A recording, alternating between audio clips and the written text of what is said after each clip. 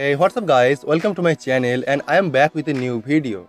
One of the mainstays of the Nokia mid-range smartphone lineup is that it offers phones that have cheaper price point than other company mid-range category smartphone. We are hearing rumors that Nokia Note 7 could cost as much as $250, which will be considered as an affordable smartphone.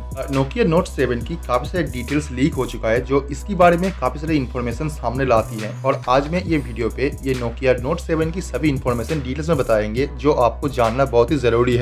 A new report claims Nokia Note 7 पे optical type in display fingerprint scanner इस्तेमाल किया जाएगा और अभी की time पे ये सभी स्मार्टफोन पे optical type in display fingerprint scanner को इस्तेमाल किया जा रहा है। अगर देखा जाए ये कोई सीक्रेट या फिर कोई चौंका देने वाला फीचर्स नहीं है जो Nokia Note 7 के साथ फीचर्स किया जाएगा। Nokia Note 7 पे सबसे लेटेस्ट डिजाइन के साथ आएगा और ये आप देख पाएंगे एक 5 का डिस्प्ले डिजाइन के साथ पे जो इसकी डिस्प्ले को एक फुल व्यू डिस्प्ले बनाता है क्योंकि इसमें आपको काफी बेहतरीन स्क्रीन टू बॉडी रेशियो मिलेगा जो काफी कम बेजल होने के कारण इसमें एक फुल व्यू डिस्प्ले की एक्सपीरियंस देगा। ये फोन पे जो फुल स्क्रीन डिस्प्ले देखने को मिलेगा और Nokia X71 से भी काफी बेहतर होगा जहाँ पे और भी बेहतरीन क्वालिटी मिलेगा जो एक फुल स्क्रीन के साथ आएगा और ये एक बेहतरीन इंप्रूव है नोकिया की ये प्रीवियस मिड रेंज मॉडल से। Nokia Note 7 will have a bigger battery than the other Nokia mid range and premium category smartphone। Rumour के हिसाब से Nokia Note 7 पे एक 6000 mAh की काफी बड़ी एंड पावरफुल बैटरी कैपेसिटी देखने को मिलेगा।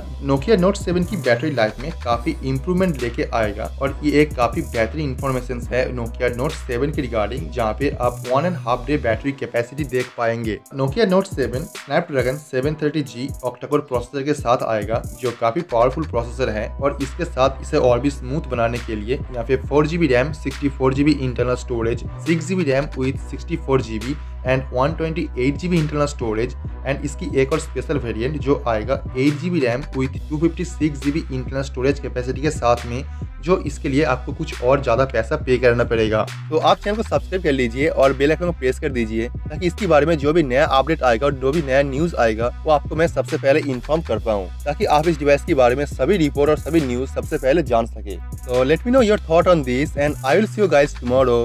Peace out.